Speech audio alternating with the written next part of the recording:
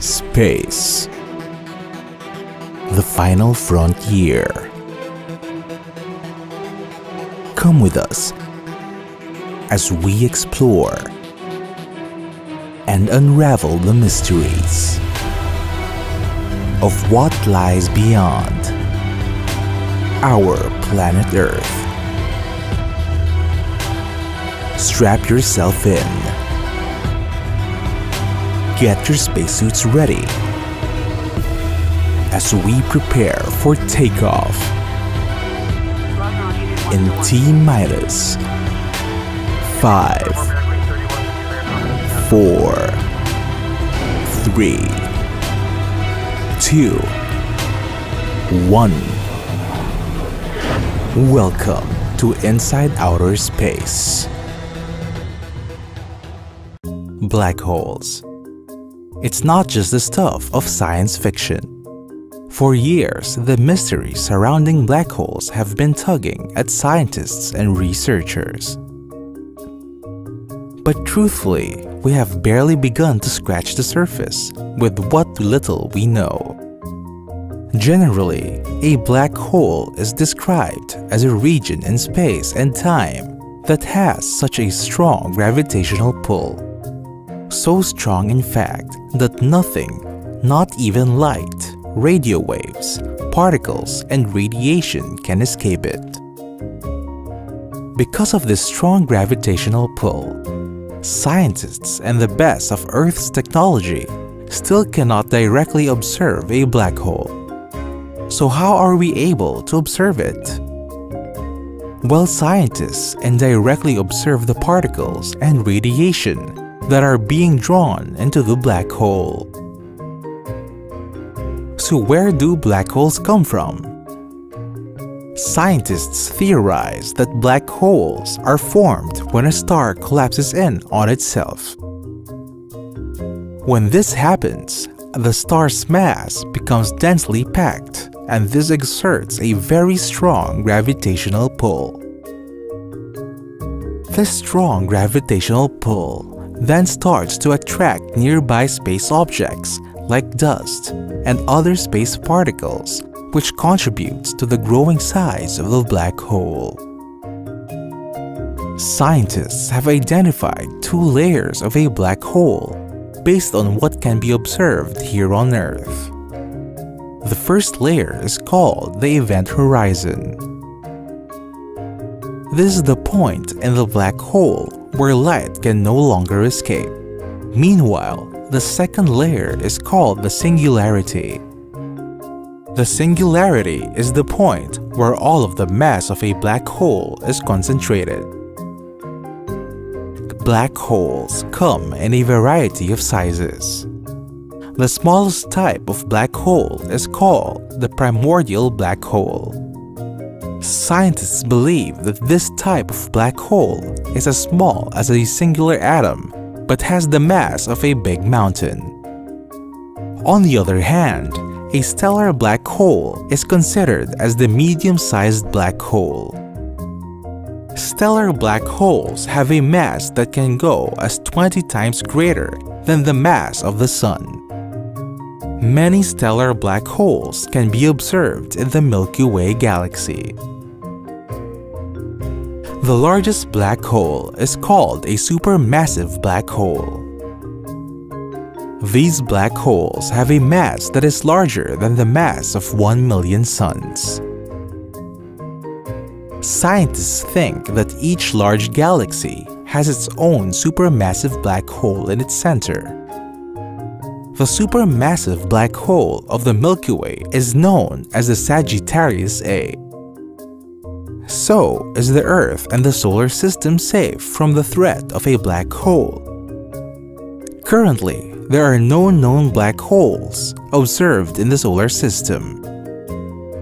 Hypothetically, however, if the Sun would collapse on itself, the resulting black hole's gravitational pull would have to be greater than that of the Sun for it to be able to attract nearby objects in the solar system. Otherwise, the planets would just revolve in orbit around it.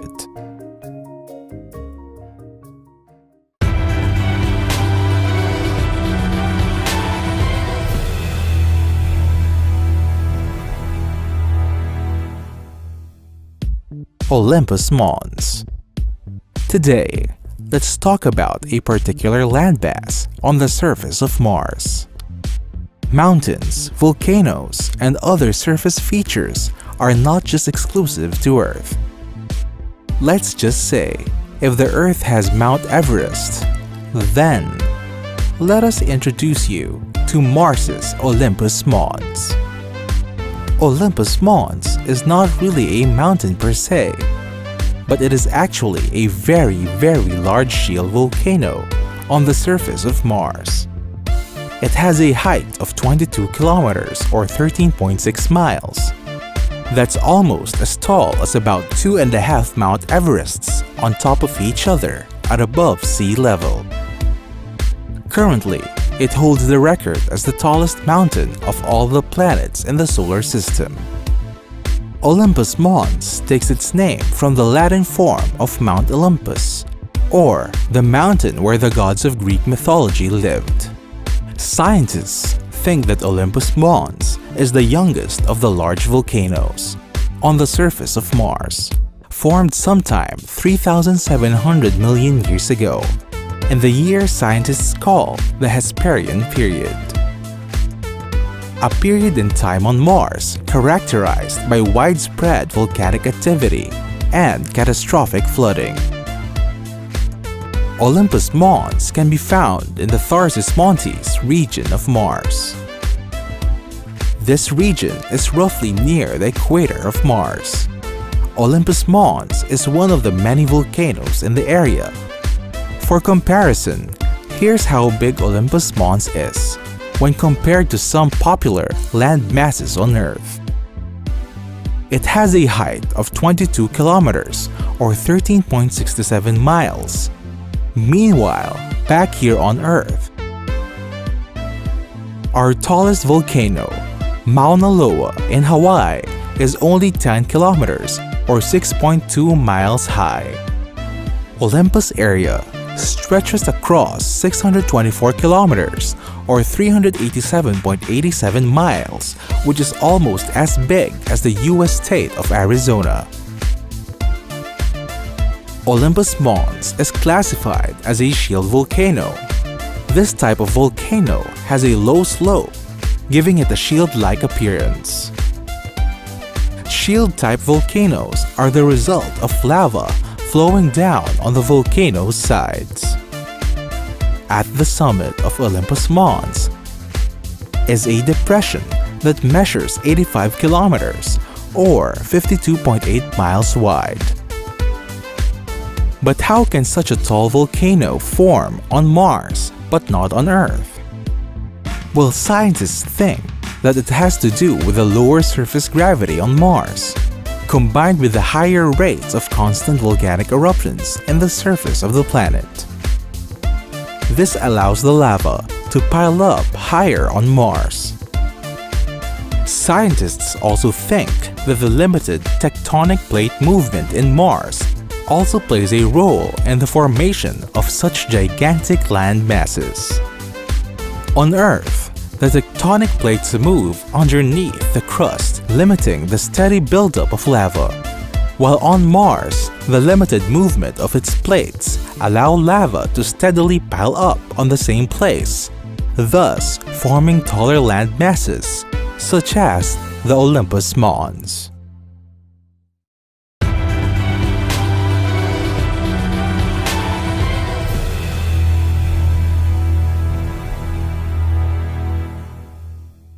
Jupiter, the fifth planet from the Sun, coming in with a diameter of 142,984 kilometers or 88,846 miles and a mass of 1.90 times 10 to the 27th power kilogram or 4.184 times 10 to the 27th power pounds. With 67 moons, 4 rings, and an orbit period of 4,333 days, just a little shy of 12 years, with a temperature of approximately negative 148 degrees Celsius or negative 234 degrees Fahrenheit. It's a gigantic planet with a great red spot. Welcome to Jupiter. The planet is named after Jupiter, the Roman god of thunder, who is considered the king of the Roman gods. The Romans, however, were not the first to discover the planet. The ancient Babylonians were the first to write about Jupiter around 7th to 8th century BC. Because of its large size, other ancient cultures also named Jupiter, the planet, after their ancient gods. We have the Greek Zeus, the Mesopotamian Marduk, and the Germanic Donar or Thor. The planet is known as a gas giant, which means that it is mainly composed of gases. Jupiter is made of layers of gases that are composed of various elements, among them ammonia, sulfur, and hydrogen. Its interior, however, is a different story. It is composed of compressed hydrogen gas, liquid metallic hydrogen, and a core that consists of ice, rock, and metals. One of the most striking features of Jupiter is the Great Red Spot, a visible red spot that is actually a huge storm that has been going on for almost 350 years. To date, there have been 8 man-made spacecrafts that has passed by Jupiter. These are Pioneer 10 and 11, Voyager 1 and 2, Galileo, Cassini, Ulysses, the New Horizons missions, and most recently Juno.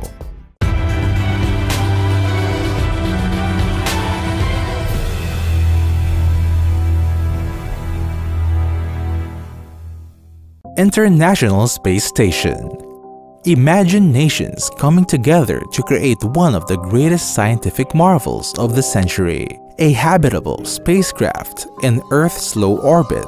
Seems like a good theme for sci-fi, eh? Well, it does exist. Enter the International Space Station, also known as the ISS. A product of the collaborative efforts of governments, scientists, and engineers from all over the world.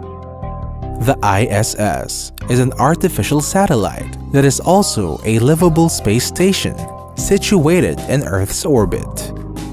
It was made by launching modular segments from Earth, which were then connected and assembled in space. The ISS is also the largest man-made body that is circling in Earth's low orbit at an altitude between 330 to 435 kilometers, or 205 to 270 miles. The International Space Station completes an approximate 15.5 orbits in one Earth day. It serves as a space observatory and a lab where astronauts and scientists can observe Earth at low orbit and perform various experiments in a low-gravity environment. It is also a place for astronauts to stay and train for longer missions in space. Aside from these, the space station also serves commercial, diplomatic, and other educational purposes as well. In the future, the space station may be used as a port or station for manned missions in space. The ISS is an international joint project between the space agencies of the following countries: United States NASA, Russia's Roscosmos, Japan's JAXA, Europe's ESA, and Canada's CSA. The ISS was first launched in 1998 aboard a Russian spacecraft. More pieces were then added, and the space station was ready to be used come November of 2000. The space station has been in use since. The space station also continuously receives new modules, supplies, and parts from Earth. Inside the space station is approximately the size of a 5-bedroom house. It has 2 bathrooms, a gym, and a large bay window, and it weighs in at about 1 million pounds, or 453,000 kilograms. The space station consists of many parts, which are called modules. Each module has its special function, such as life support, communication, navigation, living quarters, and others. Modules are connected to each other by nodes. The ISS is powered by solar arrays, which collect energy from the sun and turn this into electricity. Outside the space station are robotic arms that are used for a variety of tasks, such as builds, repairs, and even moving astronauts outside the space station. There are also airtight doors called airlocks. These function as entrance and exit points for the astronauts. And finally, the space station also has docking ports to dock and connect spacecraft to the space station. Cargo and crew are flown to the space station with the help of the Russian Soyuz spacecraft.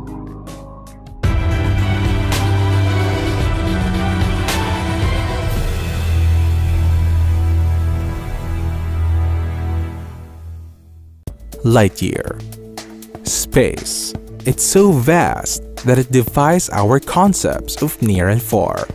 Imagine, for example, the Earth's moon, one of the closest astronomical bodies near our very own planet. You could say that it's near, but how near is near? That's 384,000 kilometers, or 238,855 miles on average. How far is that? Well, it's the distance of 30 Earths side by side. Now imagine Alpha Centauri, the nearest star system next to our own solar system. It's approximately 41.32 trillion kilometers, or 25.6 trillion miles away from Earth. Now that's far. So how do astronomers measure such great distances without having to write exceedingly long numbers? Well, here's one way of measuring astronomical distances called the light year. The light year is defined as the distance light travels in a year. So, if light travels at the speed of 299,792 kilometers per second, or 186,282 miles per second in a year's time, that amounts to a distance traveled of about 9 trillion kilometers, or 6 trillion miles. At first, it might be a little bit confusing to some because of the way light year is named. It's important to take note that the light year is not a measure of time, but rather a measure of distance that so happens to be the distance that light travels in exactly a year's amount of time. The light year was first used by Friedrich Bessel in 1838. He used it in an article he wrote about the distance of the star 61 Cygni. At the time, the favored unit of measurement for astronomical distances was the astronomical unit, or AU. The AU was based on the radius of the Earth's orbit, which is 1.50 times 10 to the 8th power kilometer, or 92,955,807 miles. Using this measurement, the distance of 61 Cygni was calculated to be at 66,000 astronomical units, or 9.9 times 10 to the 13th power kilometer, or 6.13 times 10 to the 12th power miles. To illustrate how far that was, Friedrich added a little trivia for his readers. Light takes approximately 10.3 years to travel that distance. Friedrich refrained from using it much though, because the speed of light was yet to be a determined constant at the time. In 1951, however, a German by the name of Otto Uhle used the light year in his articles on astronomy. Today, the light year is used to express great distances between stars found in a general area. Modern astronomers, however, prefer to use the unit of measurement called parsecs, the distance where one astronomical unit subtends an angle of 1 arc second, or 648,000 over pi astronomical units. A parsec is roughly 3.26 light years and is used to measure distances outside of our solar system.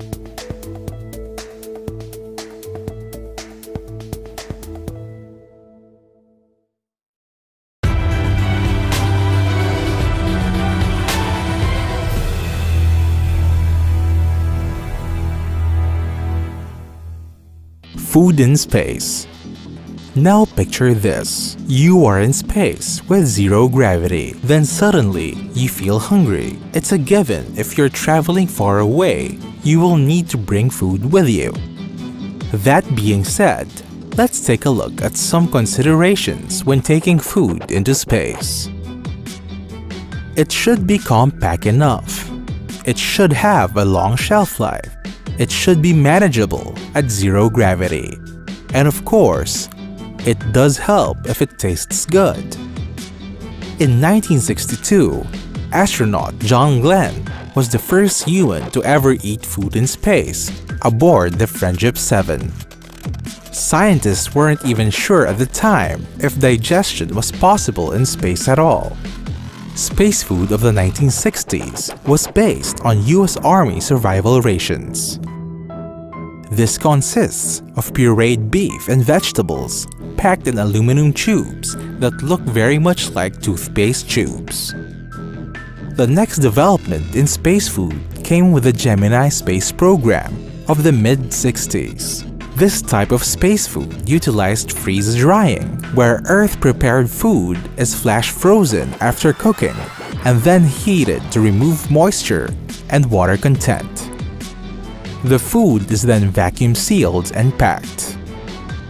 A water gun is used to prepare the food in space by adding in water content to the dried food. In the 1970s, the Skylab program utilized frozen food for consumption in space, since the Skylab did run on water, producing fuel cells. And guess what frozen food astronauts like the most? Same as here on Earth, it's ice cream. In modern times, there have been a variety of space food that astronauts take with them to space. This is due to advances in technology and the increasing international diversity of astronauts in space. The food ranges from Kung Pao chicken, espresso coffee, matcha, sushi, kimchi, goulash, beef, and a wide assortment of dried fruits and nuts. And that was another interstellar trip across the universe. Remember to join us next time for another mission to the cosmos and beyond. Only on Inside Outer Space.